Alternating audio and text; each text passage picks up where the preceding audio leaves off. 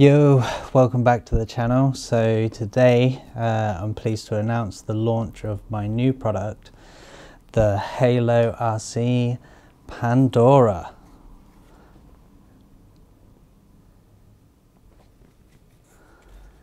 So you might be asking, what the hell is that?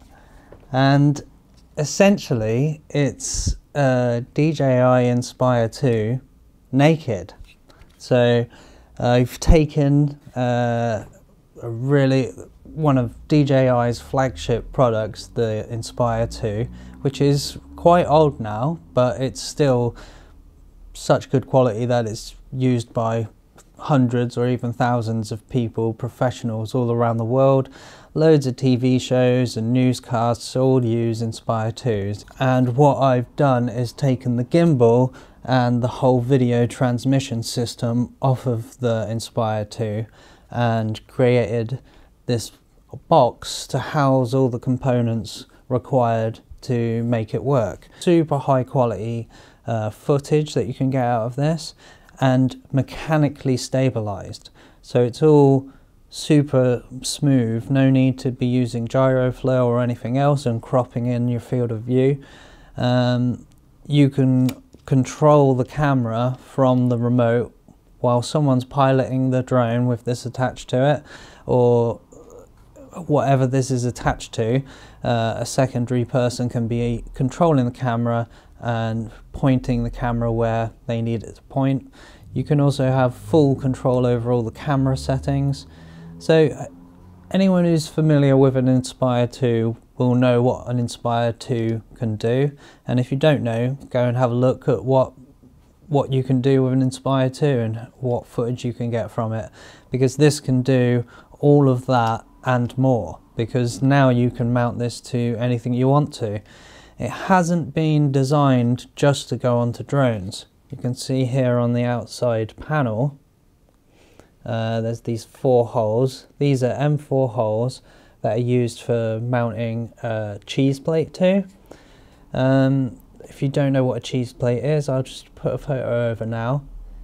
And what this is used for is for mounting other hardware too. So you could mount a handle, or what I intended it for is that you use a cheese plate and then you use those suction cup things that attach it to a car. So you could attach it to the side of a car, have somebody sat in the passenger seat, and they can do all the follow footage. So yeah, it's available today, and you'll see a link in the video description to halorc.com where you can go and check out all the details. I got some nice photos on there, and I've written up a whole explanation of what it can do. But yeah, let's head over to the bench now, and I'll give you a bit of a closer look and a rundown of how it's put together and how it works. Yeah, let's go check that out now. Okay, so we're up here on the bench now, taking a closer look at the Pandora. As you can see here, it's in its top mounted orientation, so it's got the gimbal mount on the top. It's quite a compact box, hence the name Pandora. It can run either an X5 gimbal like this or the X7 gimbal. You simply attach that on the top like so. Then at the back here we got the power input, which is an XT60.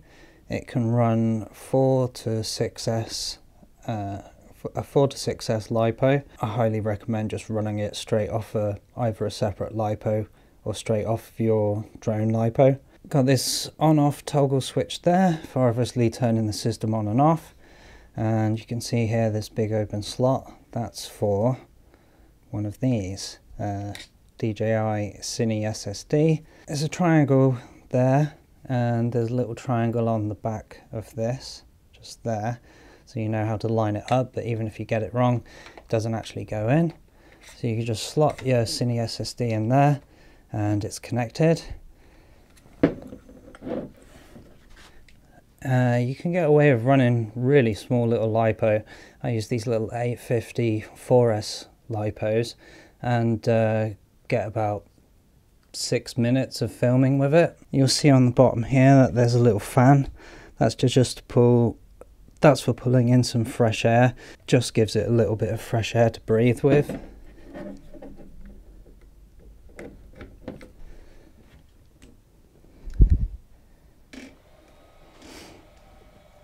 So as you can see there, the gimbal does its own little startup procedure, and you'd be using a DJI Inspire 2 controller with your phone connected. Then you'll get the feed of this through onto your phone, and you can use the controller to control the gimbal, or if you don't control the gimbal at all, it just stays facing the same direction and stabilizes like so. So you could effectively just use it as a handheld gimbal for getting shots with.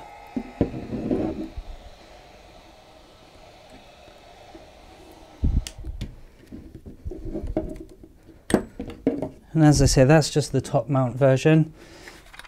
This is just a little mock-up that I've made, but it's for showing you how bottom mount would look.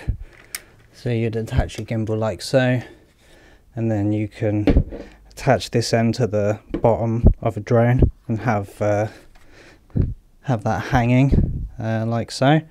Obviously when it would fire up, it would hold like this and you could control it around. So that would be good for, just like the Inspire, for filming stuff on the ground that you're higher than. And I'll show you now how the box all fits together. Here we have effectively a naked Pandora, so just with the carbon fiber panels and none of the outer casing. You can see inside these two plates here is the main control unit. That's the grey box off the front of the Inspire 2. I've put these panels on either side that clamp around it with standoffs and allow me to attach more standoffs coming out like this to create space on either side of it to hold all the other components. So I won't go into all the components that are inside it at this time.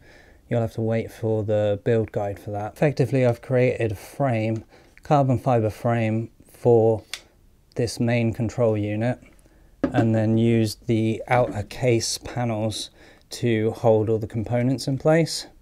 So behind these panels you'll find like the power distribution board on this side. That's why the power is there. And then underneath that is the SSD connector. Then on the other side here you can see the little MMCX connections there. So yeah, I've got all the SMA to MMCX connections on this side, and it also houses part of the gimbal extension. So the way that you're able to move the gimbal from the top to the bottom, I haven't had to do anything clever because DJI already make this component. So this is actually designed for the Matrice drone. This is so that you can top mount a gimbal. This plugs into the bottom into where you'd normally attach the gimbal, and then you bolt this to the top of it and you have your top mounted gimbal. So I've just taken this and figured out how to make it work with the Inspire 2, and yeah, so unfortunately this is a discontinued part, so there's less and less of them available to buy, and it's quite an expensive part. I've managed to secure as many of them as I can at a reasonable price, and so I'm able to build a fair amount of these kits. In some countries I've noticed that in the US you can actually still buy these from shops, and a lot of places are trying to get rid of them so you can pick them up quite cheap. Obviously importing those to the UK, it would work. I wouldn't be saving anything, so no point me buying those. So I'm actually offering the Pandora kits as a full kit that will include the gimbal mount and everything you need, or as a part kit with the gimbal mount removed, because you might already have one, or you might be able to pick one up really cheap. That's about it really. As with all my cameras, it's going to be available as a DIY kit, so you'll get all the carbon fiber and these nylon SLS printed panels and everything you need to build your own Pandora. The only thing you'll need to add is an Inspire 2. You can also send your Inspire 2 to me and I'll convert it into one of these, or as long as I can pick them up at a reasonable price, I will be picking up Inspire 2s and converting them, so there'll be a ready to film version, so you don't have to worry, you can just Okay, so thanks for sticking around and checking out the new product.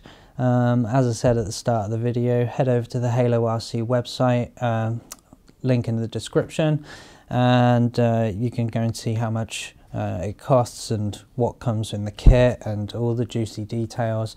Loads of pictures and everything you might need to know should be on there. If I've missed anything out or you have any other questions, just chuck them down in the comments below or chuck me an email. Email address is on the website. Really pleased with how this one comes out, and I'm sorry I don't have any better footage than the video that I put up about a month ago. All my drones are a little bit on the small side to really push to fly fast with something of this weight on. Really, you're going to be needing like an X8 8-inch or maybe even like a 10-inch or something like that to fly really fast with this on board. On my 7-inch, you can easily hit like 60-70 kilometers an hour without any issues. But yeah, if you need anything, if you want to see anything faster than that, then you're gonna have to wait until people have been using these in the field and the footage they use is allowed to go public. Yeah, it's one of those, just gonna have to wait and see. But anyone who's already using something like an RS3 with a Komodo on top and trying to fly around 8 kilos or so, this should be a pretty good option for you. Hey, yeah, thanks for watching. I'll see you in the next one. Laters.